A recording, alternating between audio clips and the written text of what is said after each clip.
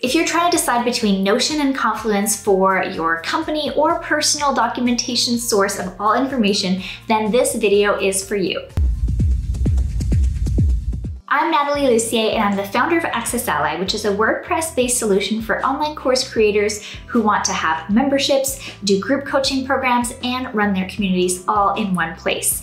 So why am I so excited about comparing Notion to Confluence, and why is it going to help you do so much better in your business or personal life? So here's what I found. When you have a company wiki or a central source of information, which you can use a ton of different systems for, both Notion and Confluence are great options for as well. But here's the thing, once you have all of this information in one place, your business can run so much smoother. And we've definitely seen that. We've had new paid interns who come into our company and say, wow, everything is so organized in your business. How is this possible? I've never seen this before.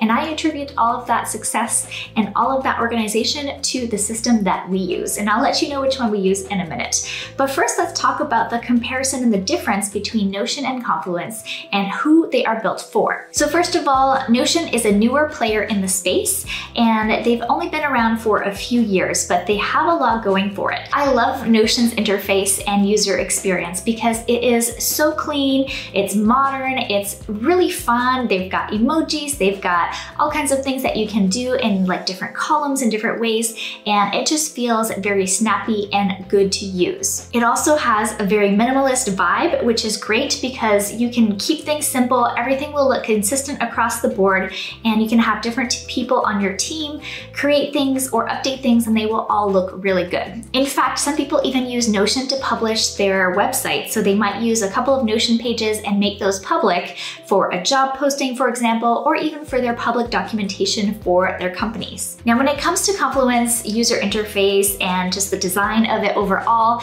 it has come a long way. So we've personally been using Confluence for many, many years in my business as our company wiki. And to be honest, in the beginning, it was kind of meh, but it has come such a long way. And I really think that Notion itself is pushing Confluence to focus more on its design and its interface. They've added little cover images, and you can also add emojis and do a lot more that you used to be able to not do in Confluence thanks to Notion's influence on the marketplace. Now let's talk about what these tools were designed for. So Confluence was designed to be an all-in-one source of information for your company, and it integrates with other tools like Jira, which is great for project management and planning tasks and work, which is something that we used in the past, but we recently switched to ClickUp. So if you want to watch my video that talks about what we use for our project management, definitely watch that video now. But here's the thing, Confluence is really built to do one thing and one thing well, and that is organizing your company wiki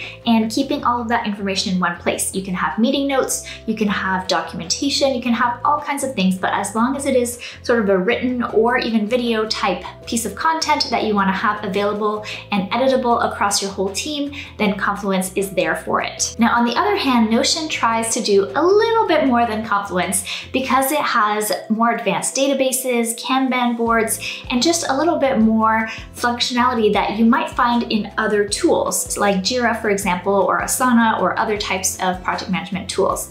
Now, what that means is it's more powerful. Notion has a lot more functionality, but it also could be a little bit harder and have a steeper learning curve. So if you're not sure how to use it, or you have this great idea, but you have to train your whole team to figure it out, it can be a little bit more complicated to use Notion in that way.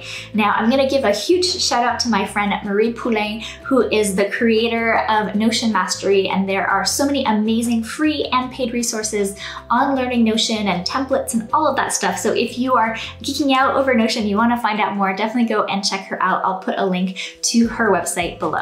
Now let's talk about pricing for both of these options. So Notion has a free plan for one user. So that means it's great if you want to use it personally, and that's what I do. I have a Notion account and I use both the app on my computer and also the desktop version to just, go ahead and organize my personal stuff. I use it to plan my permaculture projects and farm projects and just kind of keep track of important dates and things like that I want to keep track of personally. Now, Now, if you do want to add a team, then you start paying per team member.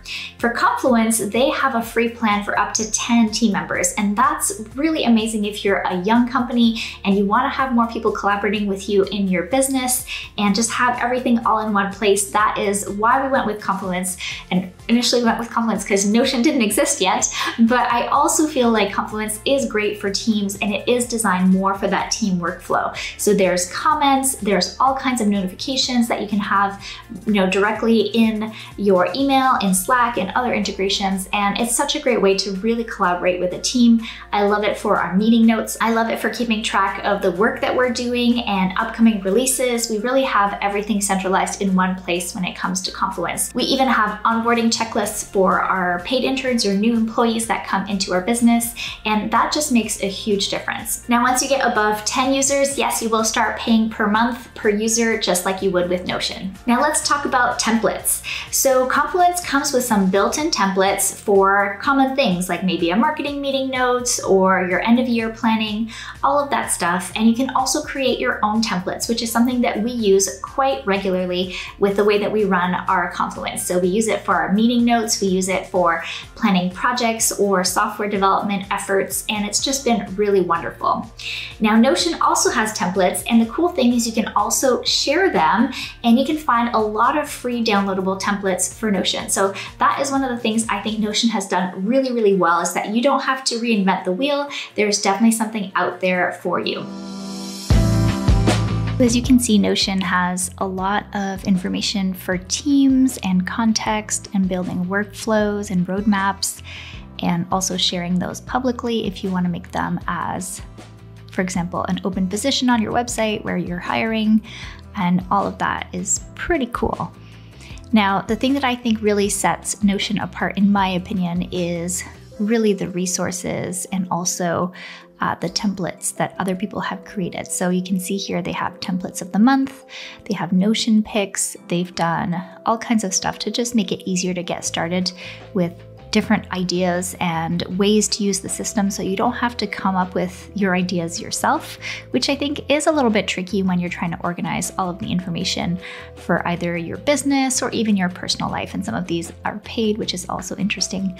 So it's sort of a marketplace that you can go and grab things from. And you can use either the web version, or you can also use more of a desktop version, which is the one I prefer to use. So you can see here, these are some things that we have that I'm sharing with my husband on our tree planting initiatives and other things that we're doing, for example, like our livestock, our chickens, or beekeeping, all of the different options that we're looking at for our farm and garden.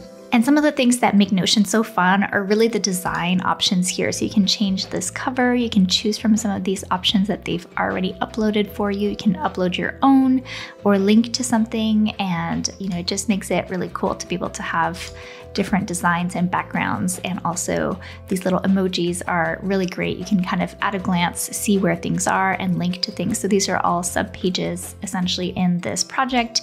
And you can see here that you can turn links into pages. If you have, let's say, a block of stuff that you want to just segment out into a different page, you can also have all those types of formatting here for headings, to-do lists, bulleted lists, numbered lists. You can have code directly in here. You can have quotations and a synced block where it will sync across different pages, which just makes it super convenient to have a dashboard, for example, where you have all of your high-level data shown on one page and then have people update it across different pages, for example. And you can also do columns and toggle headings and all kinds of stuff. So it's really just going to be a beautiful way to organize and keep things all in one place. So I do love the interface so much for Notion. I think that's one of the things that it really rocks at. And you can also see that they do have team spaces. So if you have different teams that you're a part of, or you can have different subsections for different, say, departments or things like that. And that can definitely work really well in the way that you organize things as well. And here you can see that Confluence is a product by the Atlassian company. So that's one of the things that I think makes it sort of a bigger player in this space because they also have other products like Jira and Trello and other systems that really integrate well with Confluence and natively. So I think that's where Confluence also shines a little bit more, is that it's not necessarily built in, and those other tools may cost more money depending on, how many team members you have. Some of those plans might be free too.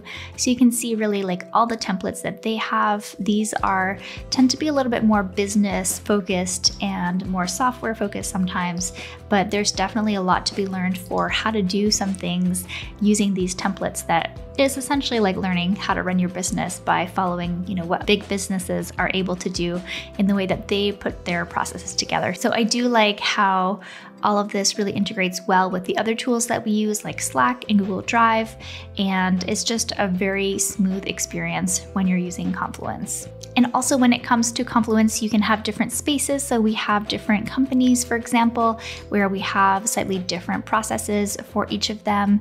And you can see this is our Access Ally ecosystem and kind of how we've organized things for our business. You can also see that we have shortcuts for, say, our meeting notes, our product requirements, and it's just a really cool way to be able to come in here and see all of the things that we have going.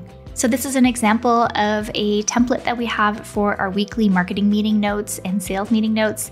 And these are super easy to create using the templates. So if you come up here, you can see all of the templates that are built into Confluence. You can create your own templates, and that makes just a huge difference in how quickly you're able to whip up, let's say, a meeting note page or a retrospective page or a 90-day plan. Like there's all these options built into Confluence. And then when you're editing, you can also come in and do all of the things that you would expect, like headings and colors and status type things that you can add in here. So you can see there's a lot that's built into Confluence, and you can link out to other pages or to internal pages and even start typing and linking back to other pages. So it's really easy to interlink in Confluence, even though I do feel like Notion interlinks a little bit better in some ways, but I do feel like the basics are really available in Confluence, and it really does what it's supposed to do well.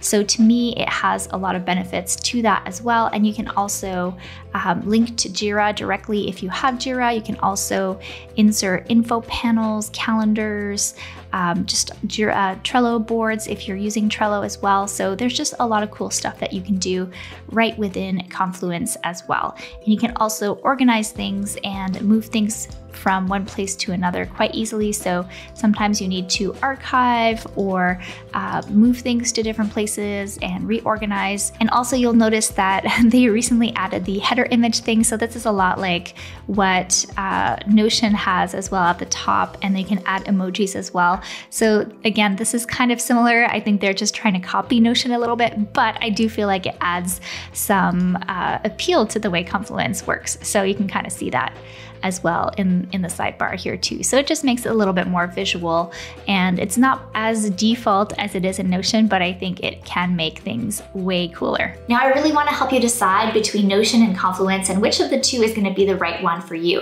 And I think it really comes down to your use case and who is going to be using it. So if you plan to use it solo, I highly recommend Notion. I think if you and maybe one or two other people need to use it, I think Notion is the perfect platform for that kind of system, and you can document all of your company processes or your personal processes and goals and all of that in one place. Now, if you really want to scale your business or you're a small team and you're going to be adding people on, then I highly recommend Confluence because it has that room to grow. It has that semi-enterprise backing to it. It has a much bigger company behind it as well. And I feel like because of that, it's going to be there super long term, and it's going to keep getting better for sure too. So personally, I'm sticking with Confluence, but I also love Notion for personal projects as well. So I hope this really helped you decide between Notion and Confluence which of the two you want to go with.